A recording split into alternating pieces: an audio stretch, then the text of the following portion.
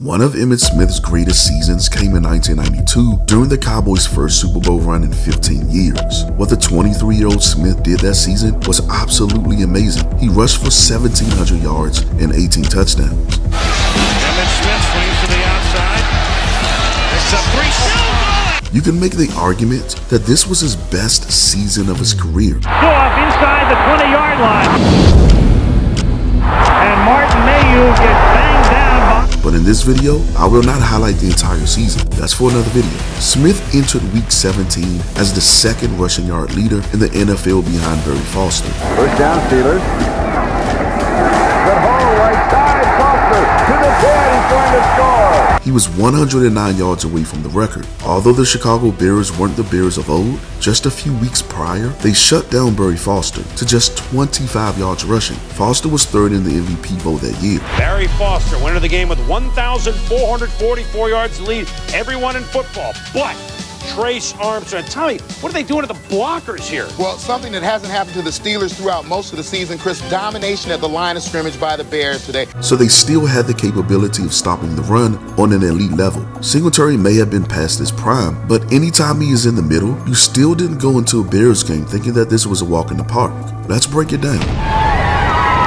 We're at Texas Stadium, and we extend again season's greetings. Emmitt Smith with a lot at stake here.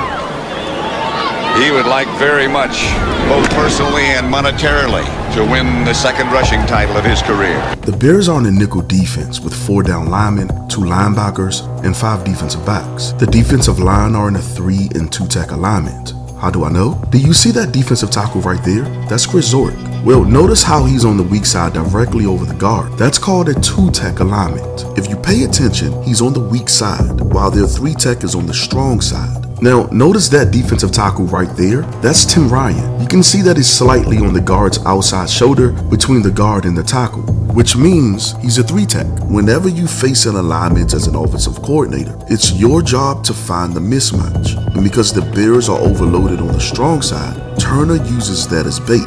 Also, watch what he does to this linebacker right here. Guys who, certain conditions are okay, can still. He takes away the linebacker out of the play by motioning Johnston. Keep in mind that the linebacker was responsible for the B gap, which is right there. Now that he's gone, the Bears line is vulnerable on the weak side. Yes, the great Singletary is there in the middle, but his responsibility is the A gap. But because the linebacker is no longer in the alignment, Singletary has to watch both gaps, which is basically checkmate for Norv Turner if the offensive line blocks their defenders. What that did was take an extra player away from the weak side. Instead of it being 3 players, it's now 2 players. Stepnoski has one job: take out Singletary right there in the middle. That way, if the line does their job, there should be a huge hole right there in the B gap. Also, pay attention to the offensive line here. Notice how they all are blocking in one direction except for Tune. It's a simple pathway for the B gap. That's what you do with a pass rush. You try and get him up the field, get him in this position, collapse this side, and then you get that running hole on a little delay or a draw. But the most impressive player in all of this is Smith. Smith's ability to make everything look the same is legendary. He was the Jerry Rice of running backs. Rice made every route look the same and oftentimes look boring. Every route was a go route until it wasn't. Whether he was running a curl, a dig, or a post, it all looked the same. His toughness going inside, outside, this guy is a threat on any play, anytime. Pay attention to Smith's feet here. He's pivoting towards the strong side, which is where most teams should run the ball. But watch when he actually gets the ball. It looks like he's running upfield in the A gap. Everyone is guessing except for Smith and his blockers. He swiftly switches lanes and the B gap opens up like the Red Sea. Bring it to the quarterback. Draw play, Emmitt Smith. First down. The perfect deception. He ran in 3 different directions without wasting time. And if you look at his body, most of it was body positioning. Watch how Smith works the Bears' Mike Singletary. Because of Smith's technique, it looks like he's running up the A gap. Singletary sees it and turns his body towards that gap to attack it. But the moment Singletary loses leverage on the weak side, Smith uses Stepnoski to set him up. With a pass rush, you try and get him up the field, get him in this position, collapse this side, and then you get that running hole on a little delay or a draw. To Singletary's credit, if you watch carefully, just before the play starts, he's pointing towards the A gap on the weak side of the defense. That's because he knows where the vulnerability is. However, because of Smith's deceptive body positioning before he gets the ball, Singletary leans towards the strong side and loses his leverage. Stepnoski also made a great block on this play. This next play is a direct showcase of Smith's deception and shiftiness.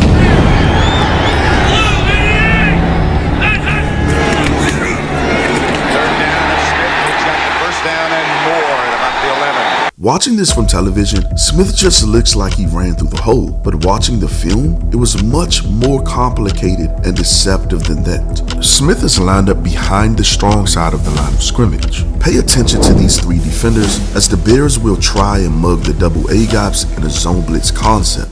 Gale will shoot up the A gap, and Tate will attack the other A gap, while defensive tackle Steve McMichael will drop into zone coverage. It was a perfect call against the run, but because Smith had the quickness to shift back towards the other lane, just this simple move threw off Gale. Again, no wasted movements. He's low, he's athletic, he's patient, he has great knee bend. It's like an arch from the greatest painter of all time. Also pay close attention to the defensive tackle Steve McMichael. McMichael's job is to fill this zone, so if Smith runs into this area, he should be there to defend it. But because of Smith's shiftiness behind the line of scrimmage, Smith has him moving all over the field, and he didn't even get past the line of scrimmage yet. Right by him. Watch Sean Gale comes right there. He's free.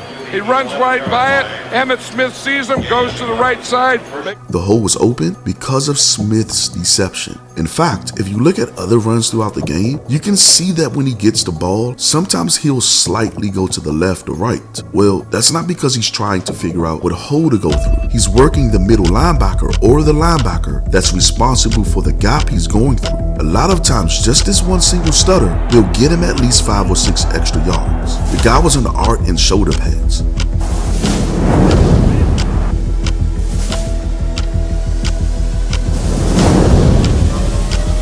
The most deceptive running back behind the line of scrimmage in history. Watching the film just makes you appreciate him even more.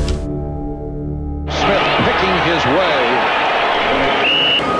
Oh, when you face an offense like Dallas and you have a back like Smith, it just sets the tone for the whole offense. I mean, he weaves and picks his way through and makes 7 or 8 yards when really the blocking isn't that fantastic, but he makes those linemen look better, and he's just a tough guy. And you've got to be playing very, very strong gang tackle, disciplined defense to even have a chance to slow that guy down. The Bears were hitting hard this game, but Smith just kept coming. The guy was unbelievable. Outside to Emmitt Smith.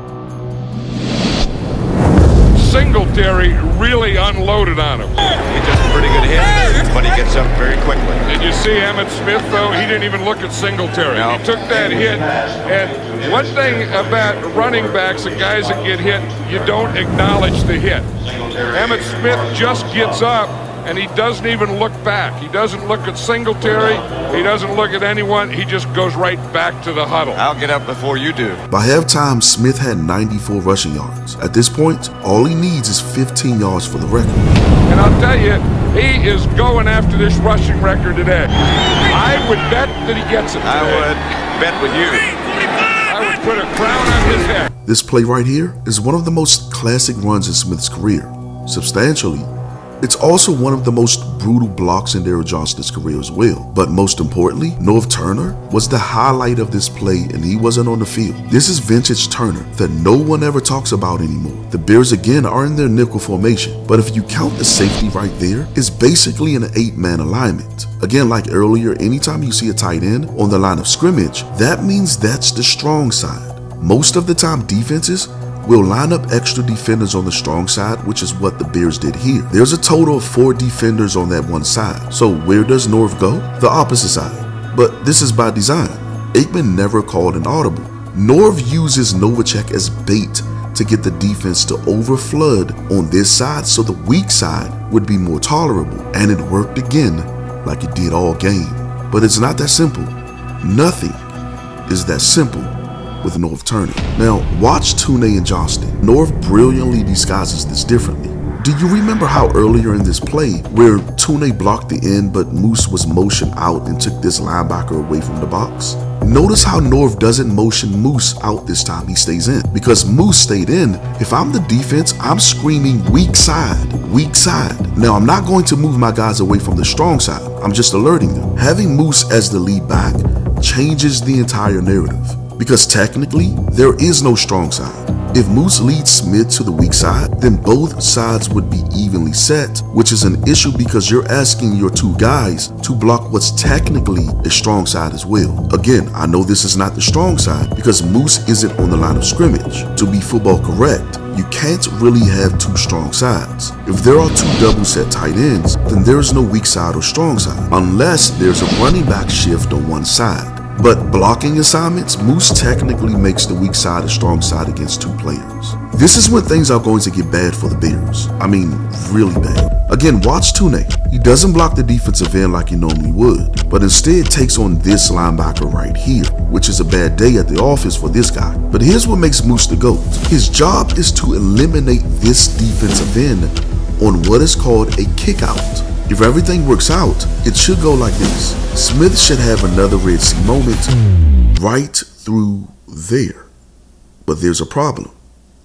This defender right here is the 6'5", 265-pound Hall of Famer, Richard Dent.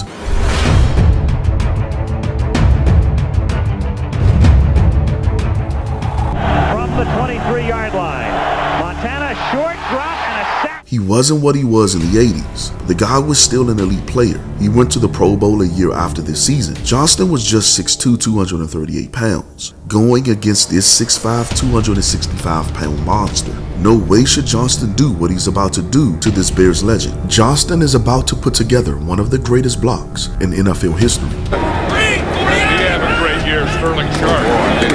Here's Emmitt. Smith, touchdown. Wow, did you hear that collision? Sterling Sharp.